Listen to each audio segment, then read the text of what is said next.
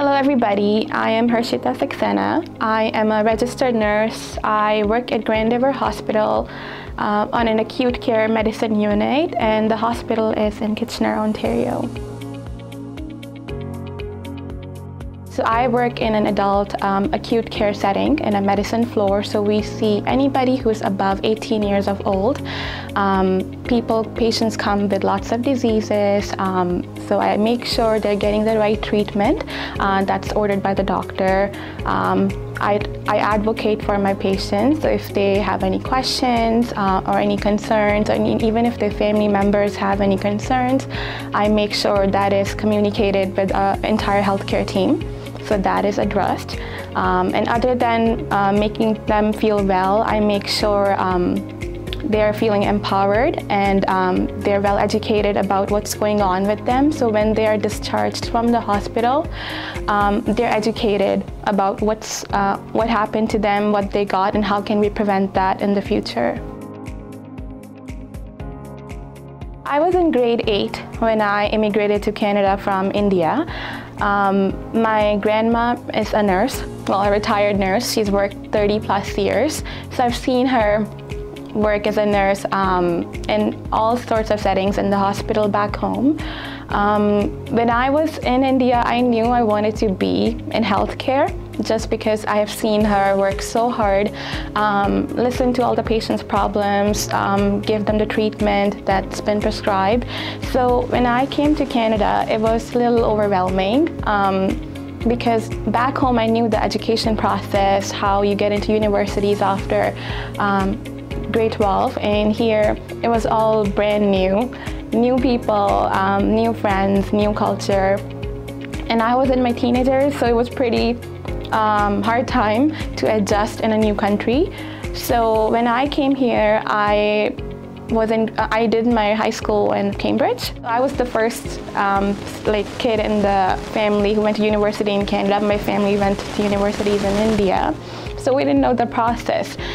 Even though I know I wanted to go in healthcare, we were scared I won't get into any program. So I had backups for everything. I did business courses. I did computer science courses in high school.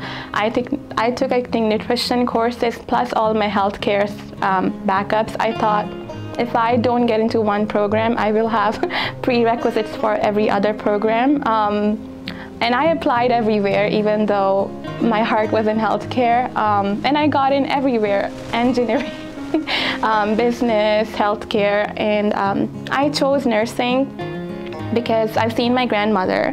My mom's also a nurse now. She was a teacher back home. And nursing sounded like a really promising career. Nurses are well respected here. And we're making a positive impact in people's lives. So I think that other than looking up to my family members, I also volunteered when I was in high school. I did lots of jobs. I was a pharmacy tech. Because I wanted to see what healthcare is about here. I worked in a long-term care home for almost 5 years. I saw nurses, doctors, pharmacy, dietitians everywhere there. I saw their role. I saw PSWs. And then when I was in high school, I also worked in a chemistry lab to see what lab techs do. Ultimately, I saw the role of nurses, and I knew I wanted to do that. When I moved here, and as I mentioned, I was in grade 8. That's like the beginning of your teens. In Canada, how it works is if people have gone in primary school, most of the students stay together. They go to the same high school, most of them, so they stick together. Here I was, left all my friends back home. Starting schooling here, I didn't know the education process. I used to wear a uniform in India. Here you wear whatever clothes, so it was like a complete different cultural shock, I would say. I went to an English school, English language school, but here, even though I was good in English, but I guess the accent is different. I did face a lot of bullying in high school. And I think it's not just because, I think I was an immigrant, and then also people would make fun of the accent. I wasn't fitting well because they didn't know me and I didn't know them. But overall, even though I faced all that bullying, I never said anything bad to them. I was focused. I know I need to do good in my career. I was always focused in my studies. So I took all those challenges and I built myself. It's like a step, one step at a time. So I would say explore career pathways, volunteer. There are so many opportunities out there. If you Google, you will find something in your local communities. And that's how you will find the passion that you have. I think we all have a purpose. We're all born for a purpose, and you have to find that. And you can find your purpose at 20 years old, 30 years old. I think age is not a limit. You can still do something good, keep exploring. And one advice I give is do not underestimate your abilities.